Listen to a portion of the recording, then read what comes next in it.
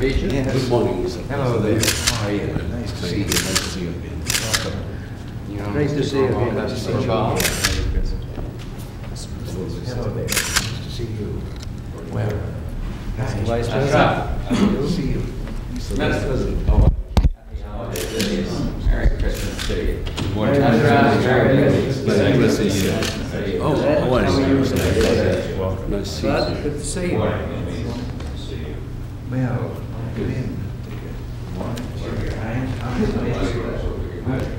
Oh, yeah.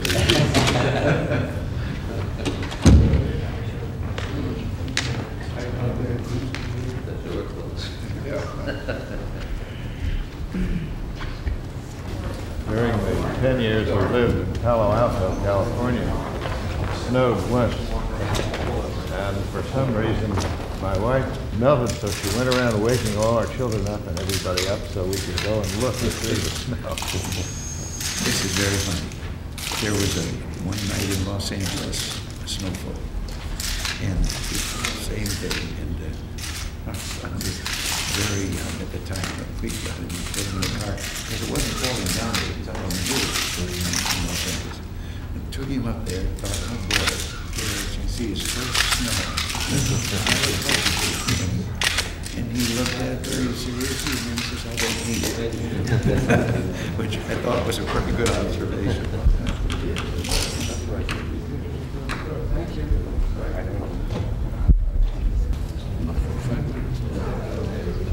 The snowflake wouldn't last long when it hit that desert sand, would it? At all. Yes, because the temperature falls immensely. -4 or -3. Mr. President, have you offered to give Israel more aid in 1986 than 85? Have you promised to give Israel more aid in 1986 and 85?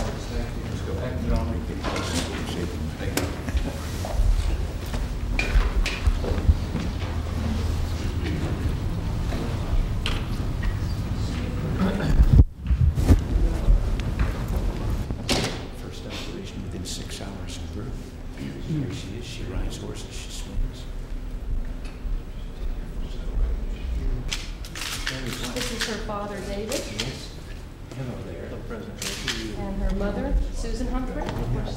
Nice to meet you. And this is Frank Rose, Claude Shorley, Mr. President. and this is Dee Schroeder. Helen, you supposed to go and be taking those pictures that I pick you up?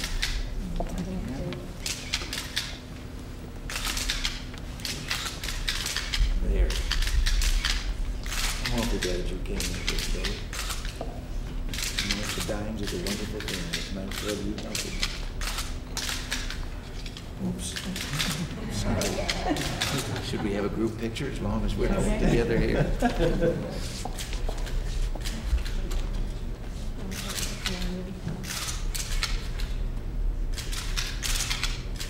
Thank you, John. Helen? Mr. President.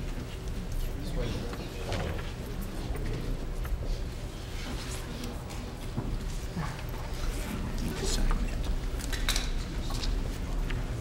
Right. And in the meantime, it'll be easier for me to sign if I give this. This is for you, but I'll let your mother and father hold it for you. It's a jelly bean jar filled with jelly beans. And that's the presidential seal, my name. So your signature on there too.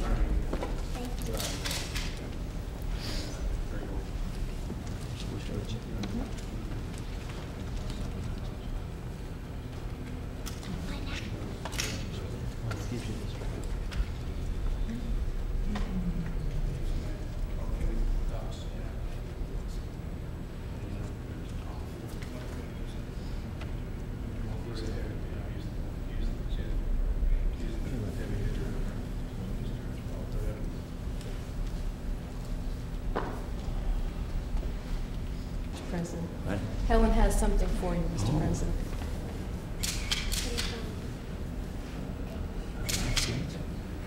Say, thank you very much. I can play Santa Claus now.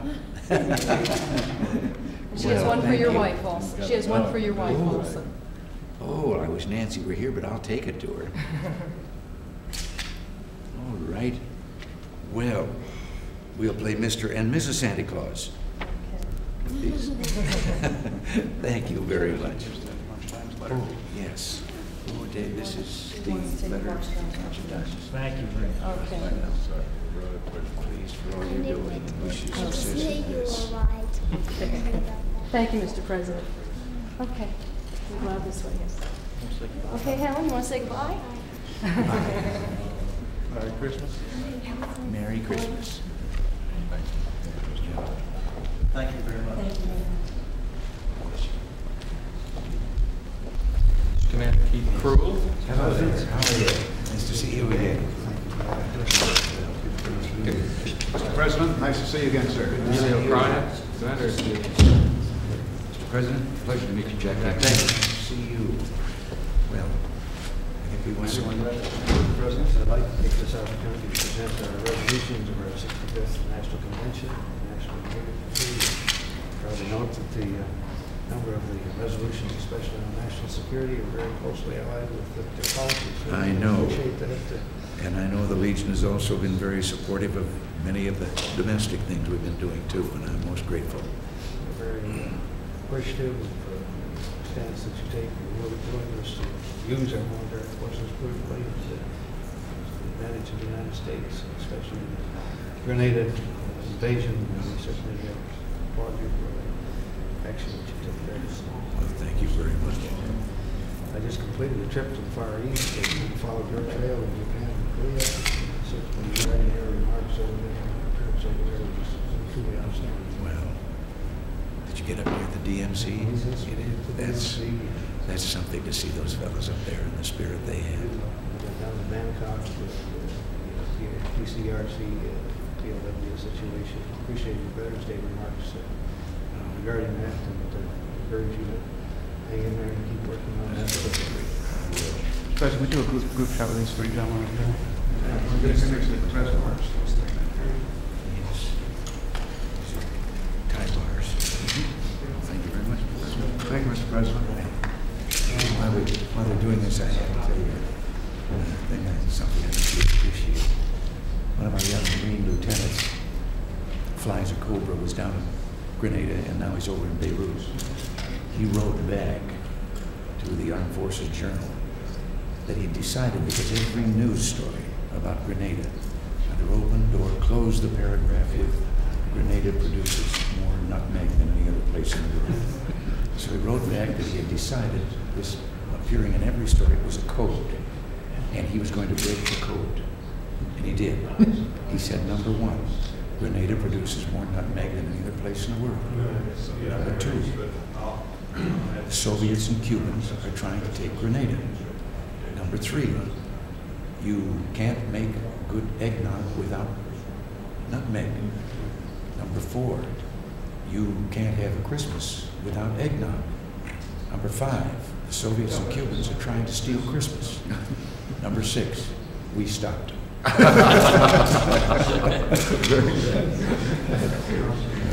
Mr. President, Mr. Walters, your appointee is very, very cooperative with the American Legion, and we enjoy a good relationship with he and Colonel Bidgood, and we want to thank you for that appointment. Well, I appreciate it very much. You're always accessible. Incidentally, we appreciate your intervention and your confidence last year. We invited Secretary Schultz to speak this year, and hopefully he will accept it. Will you be seeing him in the near future, Mr. President? Would you tell him that we like him over there? Be happy to recognize you. All right. Well, Thank you so much. thank you. It's your pleasure. We want you at our next convention, Mr. President. Thank you, Pete. That's good.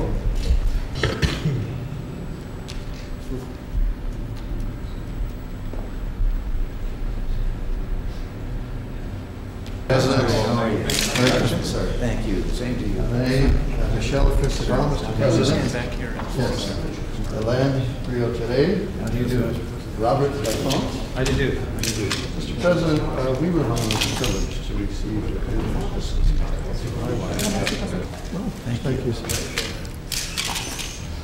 President, we'll Now- sit down for a few minutes. Mr. Speaker. Figaro, madame. Yes, go ahead, please. Thank you very much. Oui. Je dis c'est Figaro, madame. Pour madame Reagan. This is the Figaro Madam from Mrs. Reagan, Et tu montres Mr. President.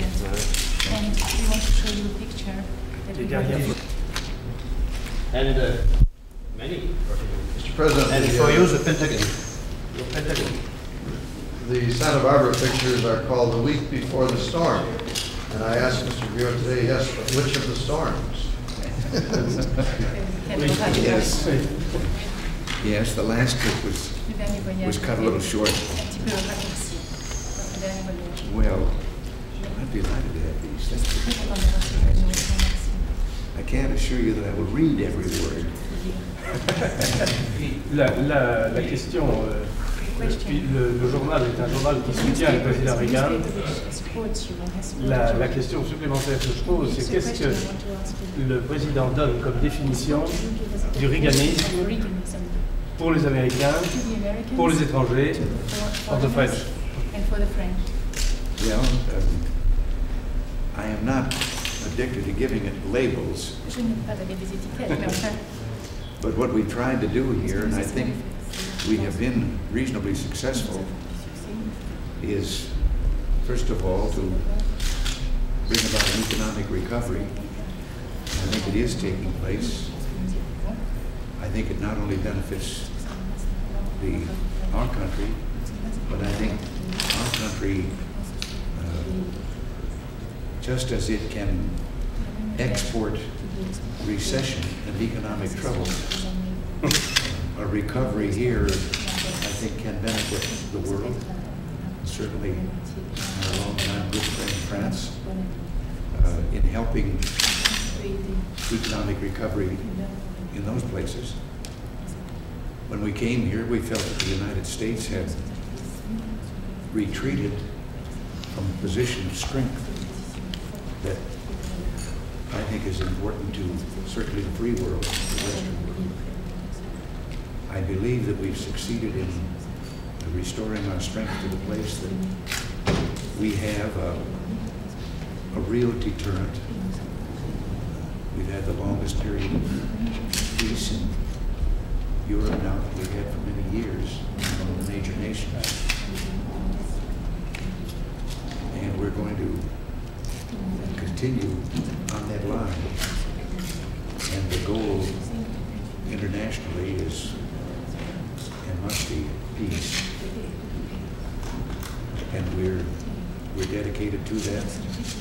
We're going to continue with our efforts to bring about some realistic reduction, particularly nuclear weapons. And I believe that the course that we've followed so far has made that more possible.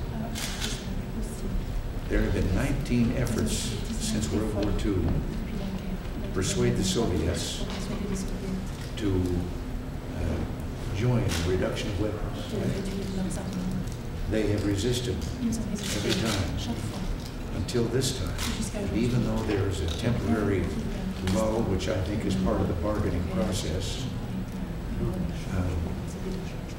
they have actually proposed themselves reducing the number of their weapons, which is the first time they have ever done it. So we're going to keep pressing for that.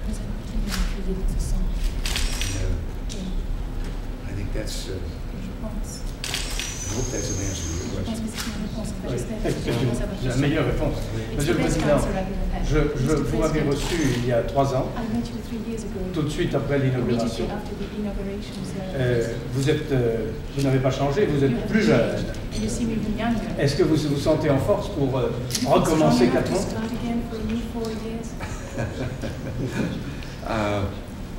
Well, I'm going to be making an announcement about my decision January 29th. As to what it will be. Let me say that my physical condition won't even have to be a consideration in whatever I decide. No, I feel fine. I don't think I've ever felt better. Monsieur le Président, est-ce qu'on peut vous ajouter une petite question en fonction de ce que vous avez dit à la première question? Qu'est-ce que vous pensez de la high frontier? C'est un grand problème. Et je crois que vous allez présenter ce projet pour être prêt dans cette guerre de l'espace. Well, without restricting myself to that particular approach, I have asked for a complete study and for research into trying to develop a defensive weapon against the nuclear weapons. But again, I am proposing that in the interest of hopefully being able to eliminate those weapons. If we could succeed and bring about a realistic defensive weapon against them, then my next step would be to inform the Soviet Union that we had this, and now we were prepared to join them in eliminating all such weapons in the world. Mr. President, thank you very much. You've been generous with your time. I hope it's near the end of another hard day. I hope Well, listen, I'm so grateful for these. I'm going to take one look at the pictures. Nous sommes les principaux partisans de votre politique, Monsieur le Président.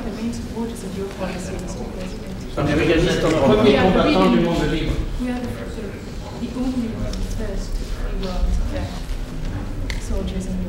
Nous sommes les Reaganistes européens. You know, what you're having to interpret for me is something of a reflection on my early education, because when I was a schoolboy, I studied French for a couple of years. And then, in 1949, first time I ever set foot in your country, found myself with a couple, married couple. The three of us were driving down across France to the Mediterranean. And I discovered that even though they were English and just 20 miles away, they had never been to France. They did not know one word of French. And I was going to be the only thing between us and silence. So we were coming to a town for lunch. And I started trying to remember. That was a long time ago, so I could remember some of what I learned in my French study. So we came to the town, and I mentally figured how I'm going to find, where do we have lunch?